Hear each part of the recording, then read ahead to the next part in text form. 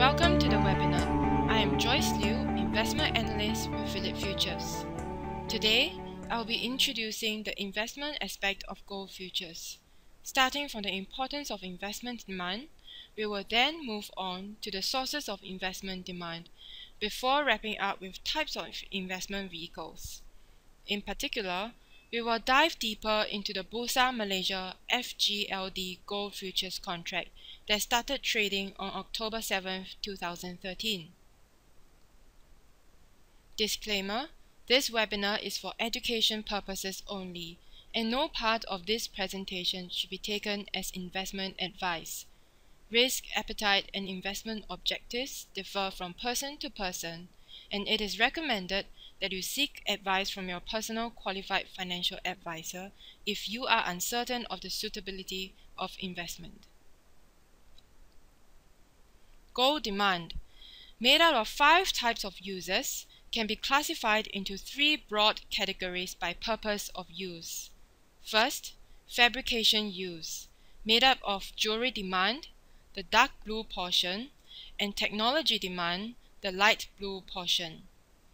Second, investment demand, made up of bars and coins demand, the violet portion, and paper gold assets such as ETFs, the green portion. Lastly, official demand from central banks, the orange portion. Central banks only recently became net buyers of gold in 2011. Prior to that, they were net sellers of gold, contributing to supply instead of to demand. The largest demand sector is fabrication demand, contributing to more than half of total demand, whereas the most volatile demand is investment demand. As investment demand is the most variable portion of gold demand, changes in investment demand is most closely tied to gold prices. This chart illustrates how gold price is closely tied to investment demand. Gold price closely tracks the amount of gold holdings in gold ETFs.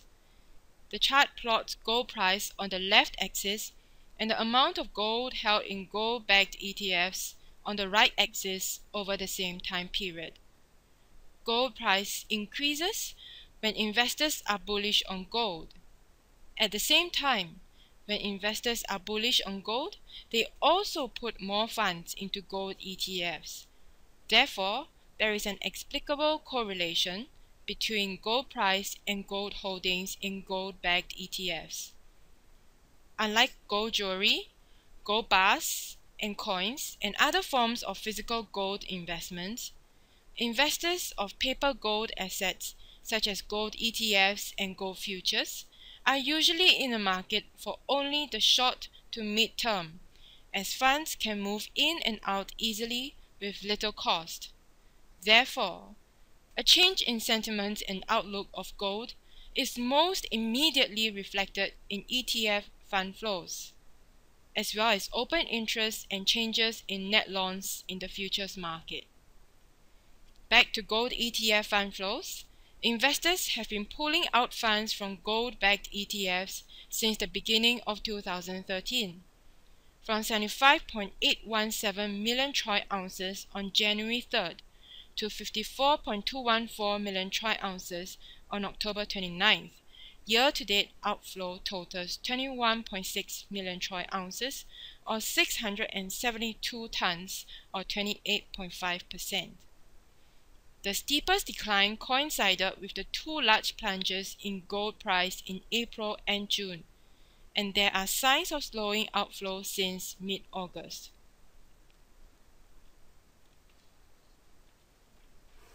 Now, gold price is to a large extent determined by changes in investment demand. But where does investment demand come from? There are 4 main sources.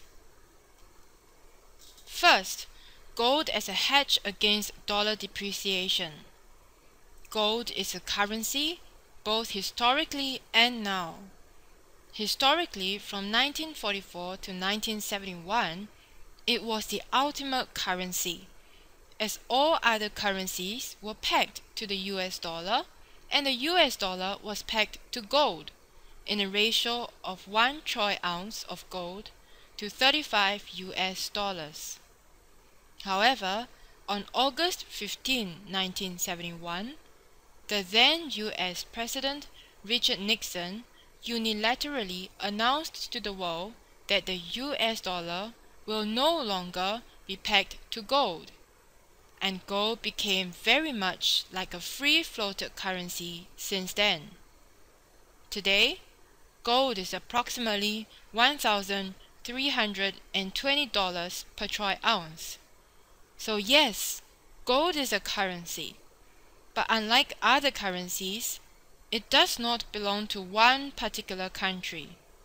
The implication is, its value is not directly tied to the central bank policies of one particular country in the world. That being said, it is still affected indirectly, just like any other currency. So for example, in the Euro-USD rate, if Euro depreciates, dollar appreciates accordingly. Similarly, when a currency depreciates, the value of gold in that currency appreciates accordingly. Since the benchmark prices for gold is priced in the US dollar, gold is commonly used as a hedge against dollar depreciation. This is the first source of investment demand, hedge against dollar depreciation. Second, gold is also used to hedge against inflation, and this comes from gold's unique characteristic of being both a commodity as well as a currency. There are two major types of inflation: demand pull inflation and cost push inflation. In a nutshell, when price of goods in the economy rise in general due to higher demand, gold price rises along with other commodities. This is demand pull inflation. When price of goods increase because the cost of raw inputs increase, price of mining gold also rises, forming a higher price floor for gold. This is cost push inflation. So the value of gold increases during times of inflation. But because gold is also a currency, its increase in value becomes a hedge against inflation, as the same piece of gold can now be exchanged for more money. This is the second source of investment demand, hedge against inflation. Next, gold is used as a hedge against crisis events. Gold is also a safe haven asset because it usually performs steadily during high-risk events that cause most other financial assets to tumble. This is because gold carries little or no credit risk, since it usually does not involve borrowing. In addition, it does not have concentrated political risk in one particular country. For example, during the US subprime mortgage crisis of 2008 and 9, the S&P 500 index lost about 50% of its value, while gold prices held steady relatively. At its worst, gold lost only 15%, not 50%, and it quickly rebounded and reversed losses to gains. So gold is used as a speculative hedge against dollar depreciation, inflation, and crisis events. These three are usually event-triggered. There is yet another source of investment demand for gold, that is, to diversify portfolio risks. Many financial assets perform similarly under similar macroeconomic, financial, and geopolitical conditions. For example, stocks, whether healthcare, industrial, energy, or financial stocks, and commodities and real estate all tend to plunge in a downturn. For another example, when the US dollar appreciates, most USD-denominated assets decline. But gold doesn't necessarily plunge or decline in these situations. In fact, sometimes the opposite happens. Gold price does not move in tandem with other financial assets most of the time, and this is a desirable characteristic for investors who wish to diversify their portfolio risks. Having said that, how can we invest in gold? It is not difficult to invest in gold. There are 4 common ways investors can express their opinion in the gold market. First, we have gold mining stocks. They are stocks of companies that mine and produce physical gold. Stocks of these companies can potentially give excess return over and above the return on gold prices, given rising gold price environment. However, when gold price is on the decline as it is now, mining stocks tend to underperform disproportionately. As an illustration, companies can go bankrupt without gold price dropping to zero. Therefore, the performance of gold mining stocks have many other considerations apart from gold price, and they typically do not track gold prices closely. In fact, the high fixed cost structure of the mining sector makes mining stocks more volatile than gold price. Second, and a favorite avenue of investment among Asians is through ownership of physical bars and coins. They come in small, affordable amounts, and its tangibility gives investors the sense of security. However, it is actually a very expensive way of owning gold because there is typically a 5 to 15% premium over the spot gold price. This premium, we call physical premium, also highlights 2 concerns of investing in physical gold bars and coins: that it is relatively illiquid and market transparency is lacking.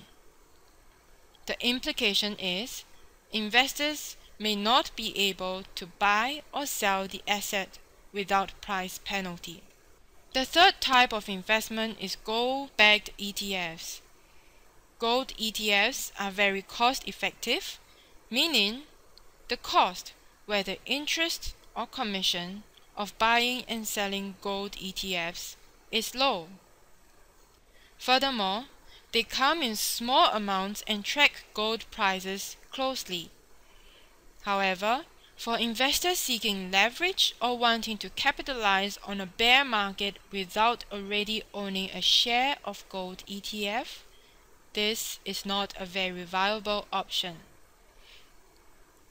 The last and most common way of investing in gold market is through gold futures. Like ETFs, gold futures are very cost effective and they track gold prices very well. It also provides leverage through the margin mechanism and allow investors to short sell in a bear market without incurring finance charges in many cases. However, gold futures typically come in large denominations.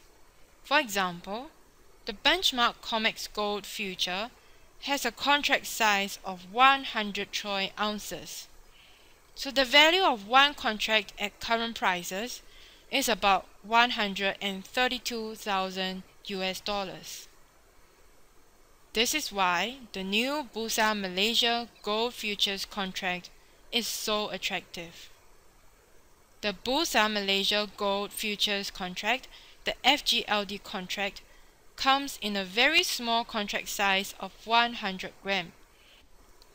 This is more than 30 times smaller than one COMEX gold contract, making it affordable to even small investors. In addition, smaller contract size usually correlates to higher liquidity as investors need to buy more contracts to invest in a certain amount of gold. Therefore, increasing volume traded and potentially also narrowing the bid-ask spread. Indeed, in the first month of trading, average daily volume is more than 420, while open interest seems to fluctuate around 600 lately. This is quite successful for a new contract, and the liquidity generated, although not sufficient for trading during important events, is sufficient for a normal trading day. Another advantage is its delivery method. Delivery is by cash settlement, so investors can reap profits from moving gold prices without worrying about unintentional physical delivery and the storage charges thereafter. We observe that, so far, the FGLD contract has been tracking the spot gold price rather closely after conversion into USD per troy ounce. As such, it is a good and affordable proxy to trading gold prices. We have come to the end of the webinar. I am Joyce Liu, Investment Analyst with Phillip Futures. For more information on the risks and returns of trading gold futures or other types of futures, please approach one of our representatives. Thank you.